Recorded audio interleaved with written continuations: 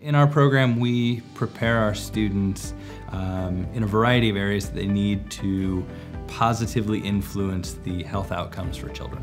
Some of the foundational pieces of this are health promotion and disease prevention, and that can be everything from working at the patient level with the child and their family on coming up with strategies to help encourage a healthy environment for the child to grow and develop in, all the way up to the community and system level, where our graduates can work within their health systems or work within the communities that they serve to ensure that policies, procedures are in place to create healthy lifestyles for children.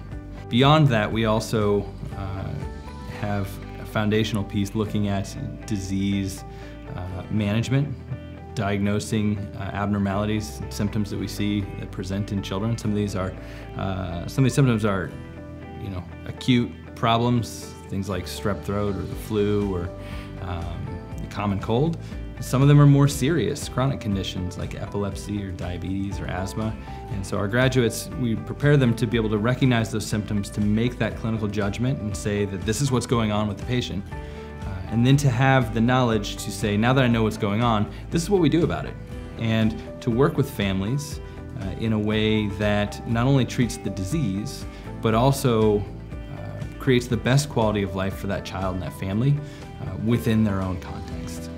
Iowa has a fantastic reputation, both locally and nationally and internationally, for the work that our graduates do.